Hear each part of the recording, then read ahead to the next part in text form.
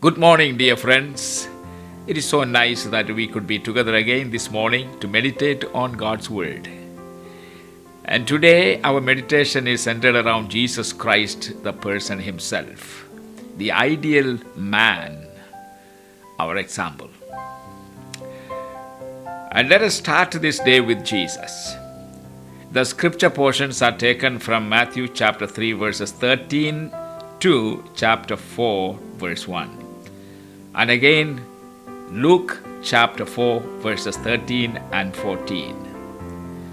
And then as we proceed, there are a few other scripture passages I will mention. You may write down these references, and I encourage again and again, read these passages after the meditation or sometime today, so that the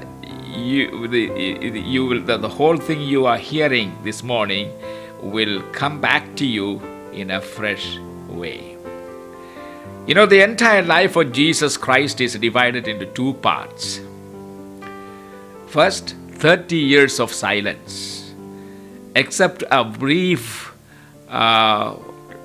record, a brief account of his encounter with the doctors of or scholars of the law at the age of 12.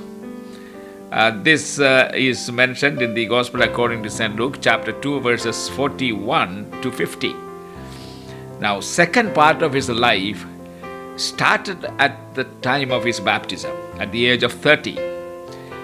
Now, which lasted for about 3.5 years. And this time of his life and public life was, when you think about it, what a life it was, what a ministry. Just 3.5 years that changed the entire perception of the world in their thinking and understanding. Now, he began his public life and his ministry with his baptism. And which is recorded again in Matthew chapter 3 verses 13 to 16. What a life and what a ministry. And I want to mention a few thoughts from his life and ministry. Baptism was the first step before he ever uttered a word in public, before he preached or taught any lesson or any message, before he performed any miracle. The first thing he did was go to John the Baptist and ask him to baptize him, and he was baptized. And his baptism, the number one thing I want you to notice here is his baptism prepared him for the Holy Spirit. For we read in this passage that baptism is actually why Jesus Christ was baptized. It was not necessary for him to be baptized. But remember, Jesus Christ lived in public and ministered in public, performed all his miracles in public, absolutely as a man, not as God. And so, he was setting an example for those who would follow him through these ages. Now, baptism is obedience to God. Remember, Jesus is entering into his ministry purely as a human being, but an ideal man, God's ideal man. And in him, we have the best example for everything spiritual and everything that we need to learn to live a life that is pleasing to God. Baptism and Holy Spirit are closely related and connected. If you read in Acts chapter 2 verse 38, that is made very clear. And every time you obey a revealed truth, you are opening your life to the fullness of the Holy Spirit. For we read in the account of baptism, as he came out of the waters, the heavens were opened, and the Holy Spirit descended from heaven and settled upon him. And God the Father spoke from heaven and gave him the credential, a certificate that says, I am well pleased with him. What a certificate. And that's the way anyone who wants to enter into the ministry must seek first. There are so many other degrees and certificates we seek. But my friends, those certificates and degrees we can earn easily by hard work and studying. But these certificates and papers will not give us the needed anointing and revelation from God, without which we will not be able to understand the spiritual matters, to be able to minister to others and help them to grow in their spiritual life as well. Remember, before you start the ministry or seek any other certificate, seek the certificate from God himself. This is my beloved Son, in whom I am well pleased. And let God be well pleased with you and with your life. And that gives you all the credentials you need, all the certificate you need. And that is very, very important, my brothers and sisters. And the Son subjected himself to the Holy Spirit. Ever since the Holy Spirit descended upon him, he was filled with the Holy Spirit, and he was led by the Holy Spirit, and he was full of the Holy Spirit, and he was in the Spirit. Even in the wilderness, he was in the Spirit. His works of preaching and teaching and performing miracles and casting out demons and raising dead, etc., were all done by the power of the Holy Spirit. And that is why we need the Holy Spirit's fullness and his anointing upon us and upon our ministry. And it is the work of the Holy Spirit. And the second thing you will notice is, while the baptism prepared him for the Holy Spirit, the Holy Spirit prepared him for the wilderness experience that Jesus had by confronting the devil himself. Once he was filled with the Holy Spirit, he was led by the Holy Spirit. That's what we are reading. It says, and immediately the Holy Spirit led him into the wilderness for the specific purpose of to be tempted by the devil. And the reason I will tell you at the conclusion of this message, this meditation. And the Holy Spirit in you will accomplish certain things. The Holy Spirit in you will empower you. The Holy Spirit in you will lead you. The Holy Spirit in you will comfort you. The Holy Spirit in you reminds you the divine truths. The Holy Spirit in you teaches you. And the Holy Spirit in you will reveal all the truth of God's word and give you revelation spirit. And that's why it is important for everyone who wants to live a life that is fruitful and useful to be filled with the Holy Spirit. Now, in the wilderness, he experienced loneliness, hunger, thirst, exhaustion, confrontation by the devil himself.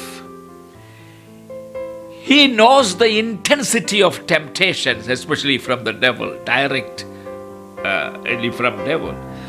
Here is a lesson. The more a person seeks to serve the Lord, the more he can expect to be tempted by the devil. Please take note of it.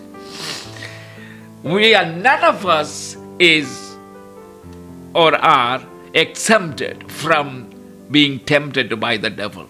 if we are serious about ministry, if we have totally committed ourselves and submitted ourselves to the Holy Spirit for the ministry, and the more a person desire it, you can expect, if you are such a person, you can expect to be tempted by the devil. See, he is not going to spare anybody. He did not spare the Son of God, Jesus Christ our Savior, and he sets an example for us. And how do you think that you will be exempted? No. Are you serious about your life for Jesus? And are you serious about serving Him? Are you serious about following Him? Then it is expected, and you can expect to be tempted. Be prepared therefore. That's why Jesus reminded His disciples very often, watch and pray that you may not enter into temptation. And Christ thus set an example for us how to face our own wilderness, to confront the devil himself and his temptation and overcome the devil and his temptation. Jesus used three means, weapon or three weapons, powerful weapons, spiritual weapon. Number one, he spent time with God the Father in prayer.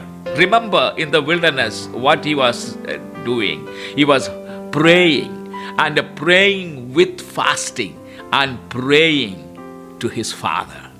He spent 40 days and 40 nights. He neither ate anything nor drank anything. He was in communion and fellowship with his Father. Meanwhile, he was with the wild beast and all it says. And the second, so prayer was the first weapon that he used. And the second weapon he used was he made sure he was filled with the Holy Spirit and led by the Holy Spirit, and he was in the Holy Spirit in the wilderness. And the third weapon he used was the Word of God. He knew the scriptures and depended on the Word of God. He employed the Word as a weapon, and he faced all three types of temptations by using God's Word. And my friends, the good news is that all these three weapons are easily available to any one of us. We'll ask the Father. That is the good news. And that's what Jesus Christ was able to accomplish, not only in defeating the devil and all his temptations, but also to face the world with the gospel of Jesus Christ. All the three weapons are available to all of God's children, not only the senior ministers or reverends or doctors of theology. No. Every single believer has access to these three weapons. For example, you too can separate days of prayer and pray with fasting and being in communion with God and in fellowship with God and growing with the Lord in His relationship and come intimate with Jesus Christ. You too can do that. I can do that. And then the Holy Spirit is given to anyone who dared to ask. Jesus himself said, you evil fathers are willing to give good gifts to your children. And how much more your heavenly Father will give the Holy Spirit to those who ask Him. Now that is the only condition. Ask Him in humility. Ask Him with real thirst and hunger for the Holy Spirit. Ask Him because you know that without the Holy Spirit, life as a Christian, as a follower of Jesus Christ is not going to be possible. It has to be lived by the power of the Holy Spirit. It is available. And God the Father delights in filling you with the Holy Spirit. You ask with eagerness. And that is what. And therefore, and then the Word of God. The Word of God is in your hand. The Word of God is in your heart. The Word of God is in your mouth. And Word of God you can speak. And it is by using the Word of God, because Word of God is important, that is, that they are given to you. You have no excuse to be defeated. That is important. You know why? The Word of God is the sword of the Spirit. So you have the power, and you have the opportunity and the privilege of coming before the throne of God Almighty and pray and ask and grow intimate with the Lord. And then the Holy Spirit is available for those who want it, those who need. And you need it, my friends, and you better want it. And I pray that we through shall make use of these wonderful, powerful weapons. Listen, Satan, the devil, has no answer to the power of the Holy Spirit. He has no answer to the power of the power of the Word. Hallelujah! The sword of the Spirit. He will be defeated when you know how to use the Word of God. And thirdly, the wilderness prepared him for the public ministry till his death on the cross. His entire life and ministry in public for 3.5 years. That ministry was led by the Holy Spirit. He depended on the Holy Spirit. He was always in the Spirit. He himself confessed, the works that I do, I don't do it by my own power. Do it by the power of the Holy Spirit. And now, my friends, never in his ministry and life, Jesus was in doubt, nor in fear, nor in anxiety, nor in unsure of anything, nor in any kind of confusion. It is because he lived a life of prayer. He lived under the submission of the Holy Spirit and his leading. And he depended totally on God's scriptures, purely as a man, thus setting you and me an example that as human being, we too have a right relationship with God the Father, and then be filled with the Holy Spirit and spend time in prayer and very often fasting and know the Word of God. You will be an overcomer and you will never be in doubt. And never in his ministry you will notice that he was engaged in a dialogue with the demons anymore. He just gave the command, get out, go, and they left. And let me close by this thought. Take it down. The effectiveness of your public life and ministry,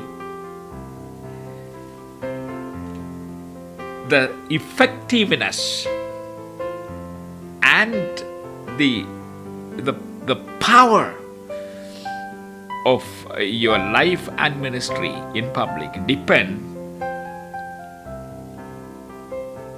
on how you face your wilderness and handle your tempter, the devil, and all his temptations.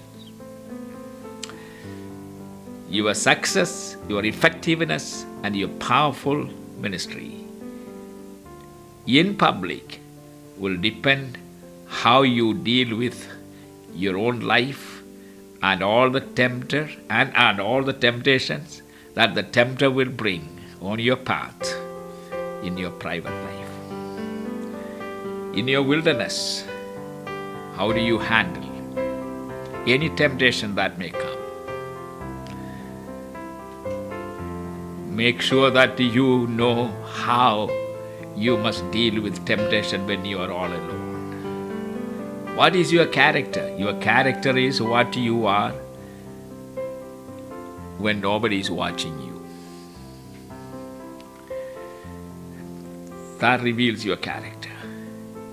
Let your character be characterized by the fruit of the Holy Spirit, which is the character of Jesus. Be a successful Christian and a successful witness and an effective witness for Jesus, so that at the end you will be able to hear the Master's voice. Well done, my good and faithful servant. You have been faithful in little things.